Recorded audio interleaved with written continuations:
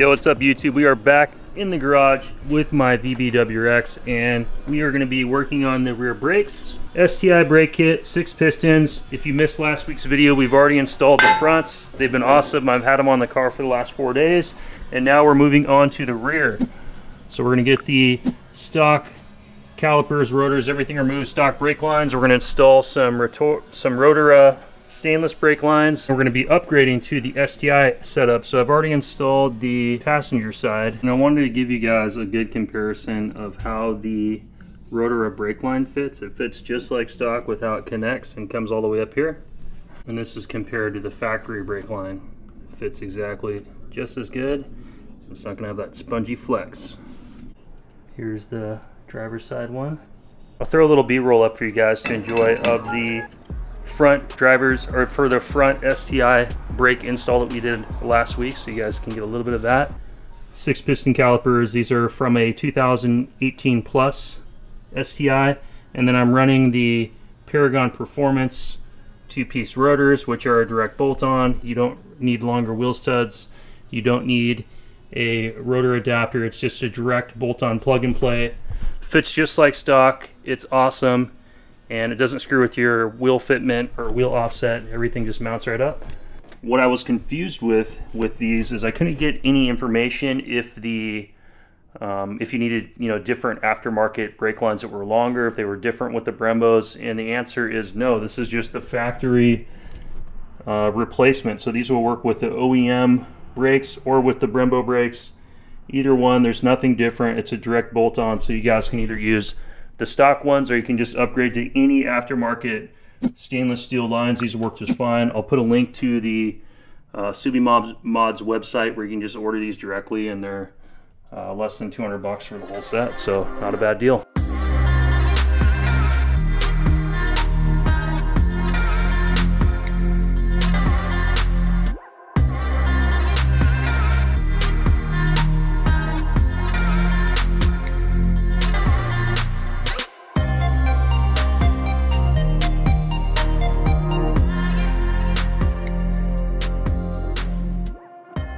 But the STI rotor is a direct fit, so this side took me about an hour. Let's go ahead and move over to the driver's side and let's get the install done. I'll show you guys every step that's involved. If you're curious about upgrading to Brembos, what you got to do, how to do it, simple and easy, guys. So let's get into it.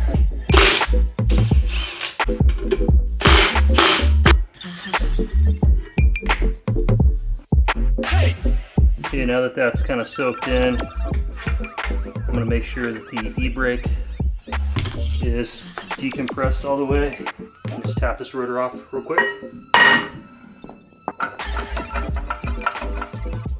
Okay, now that we've got our STI caliper and rotor ready over there, let's go ahead and just take this caliper and rotor off. The first thing we're going to do is you need to drain all the brake fluid from the system. Let's just put that on there. Lefty-loosey. Then we'll go to the car and we'll pump it, pump all the fluid out. So you know all the fluid is out of the car when your master cylinder is completely drained and there's no more fluid in it. So we're gonna get the stock brake line off, and to do that, I'm gonna blast out all this dirt and stuff. I don't want any of it getting back into the lines. All right guys, use your flare nut wrench again. We're just gonna go ahead and tap this off. Lefty-loosey, put a hammer on it. Give a little bit of a pop. It only takes like 8 to 10 pounds of pressure.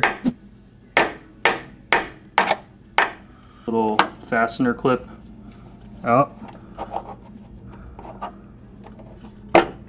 You can move the top and bottom so those threads are nice and loose.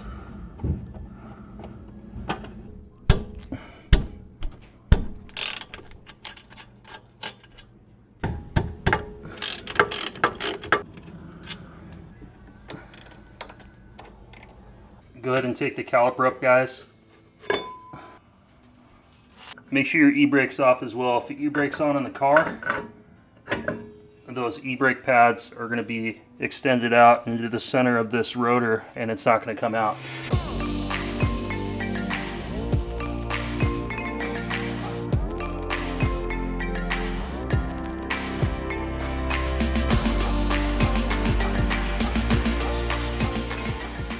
So once we get done with this install, the next video, I've got the fog lights here and everything you need for a direct plug and play. Those are going to be installed right here.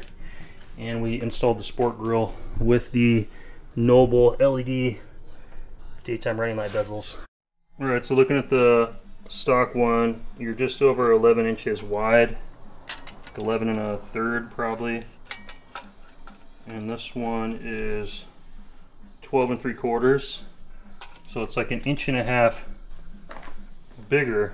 Dust shield is too small, and what I did on the other side is just use a flathead, and you basically have all these little welds kind of around, and if you use a flathead and just kind of pry it down and hit it with a hammer,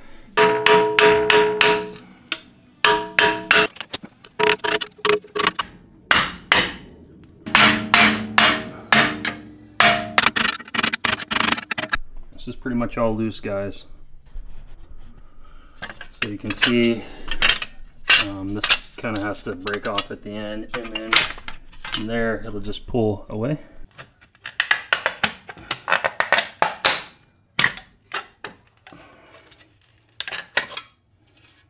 There we go. So the one thing you want to be careful for is the e-brake line. Make sure you're not damaging that when you're hitting down here, but everything is nice and free. Now we can slip the rotor on. And then looking behind here, guys, these are basically all the little contact points here where the little spot welds are on.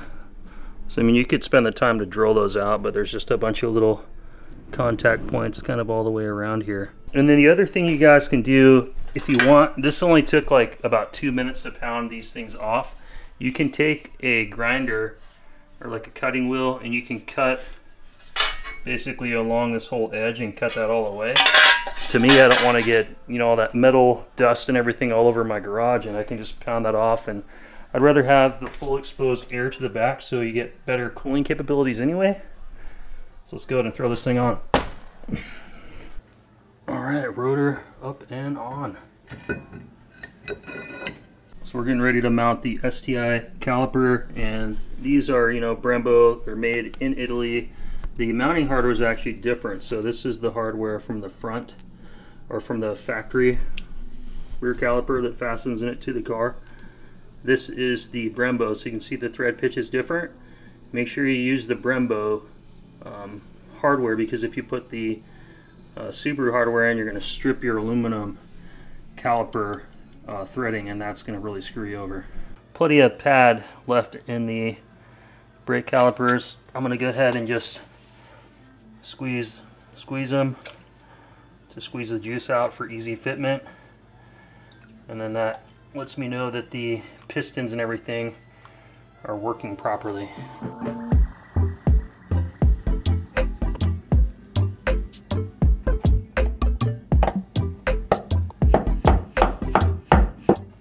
You only need about 8 to 10 foot-pounds of pressure to lock these in. I'm going to spray everything down with just a little bit of brake parts cleaner, just to make sure anything that was on there is clean.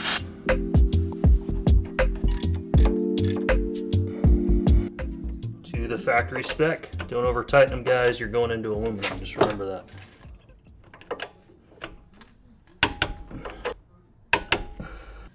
So make sure you put a copper crush washer on either side.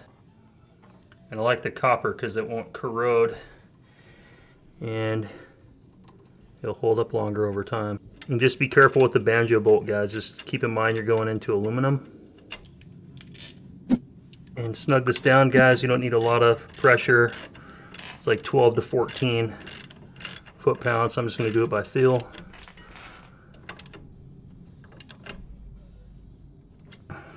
There we go. All right, well, everything is together, guys. The lines are in, everything's connected, just like factory, and all the fastening points are on there. Both copper crush washers are on. So what we're gonna do is fill the brake reservoir up with brake fluid, and then we are going to bleed everything. I went ahead and bought some Motul RBF or racing brake fluid. This is the Race RBF 600. It's a .4, which will work in the WRX. Let's go ahead and put some brake fluid in, guys. Be extremely careful not to spill any of this. You may want to use a funnel because it'll eat away at your paint. What I wanted to show you guys in today's video, if you were considering doing the STI brakes, is will they mount up? Is there any brackets or anything you have to do? No, it's just direct bolt on. So you can just take the STI rotor, put it right on. The caliper mounts right up to the knuckle and you're good to go. Brake line goes in and we are set. Easiest way to loosen your bleeder valve is just put an 11 mil wrench on it to crack it loose. Okay, Maddie, go ahead and pump. And there we go, it is slowly leaking. So that's how I bleed.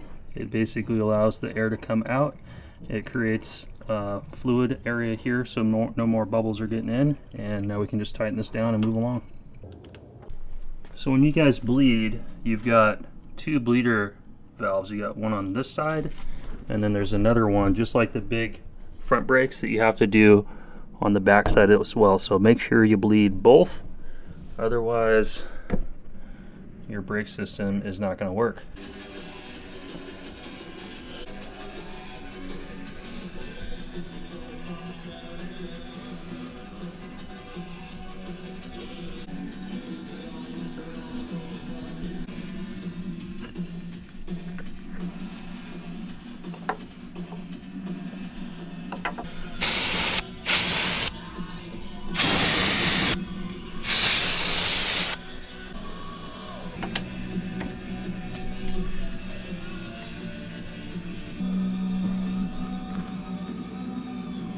Okay, now that everything is bled, before I put the wheels on, I want to test the brake pedal for feel.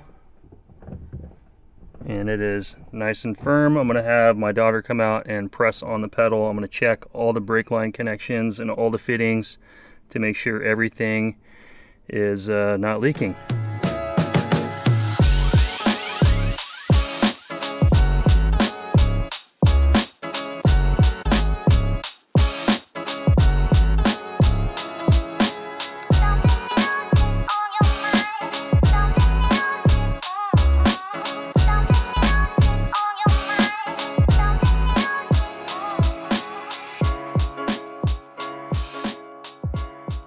Washing off all the calipers after I sprayed brake clean off, just to make sure that there's no remaining brake fluid that's going to eat away at the paint.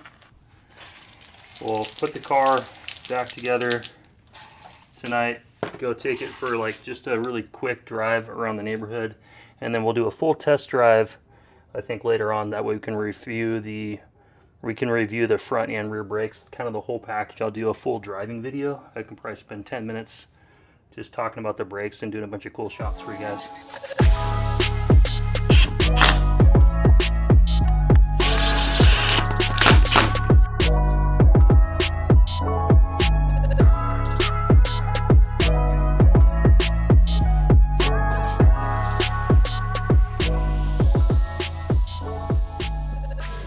Alright guys, we are all done. I've got all the wheels back on. Everything is lightly torqued. I got to put it on the ground and everything is bled. I only used like 1.5 quarts of the brake fluid, so you at least need 2 to get the full job done. That's what I did the first time when I installed the front, but I just bought a 4-pack. That's probably a better deal. It's 4-pack for like 60 bucks, probably the best way to go. Let's get this thing on the ground, and I gotta get to bed.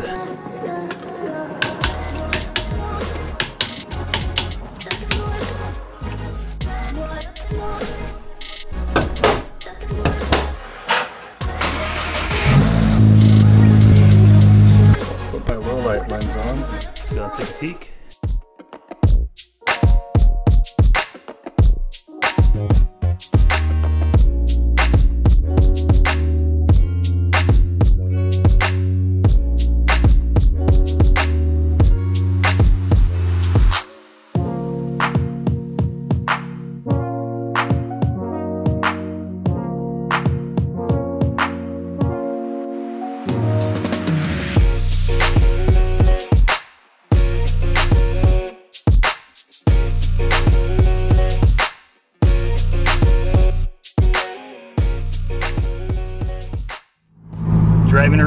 on. The brakes feel really smooth, they feel really composed, they work very effectively. They're not like real touchy, so when you step on it, it's smooth, and then the harder you push, the harder it stops, and it's super easy to make the car stop. Feel so much more confident at speed, and I'm very happy that I made this decision. Let's do a full stop test real quick, and then I'm going to bed. Pretty crazy if you guys could see my face there. I'm filming in nighttime, and it's like pitch black in my car. And they're super quiet. They don't make any noise like the Carbotech did, which I really like.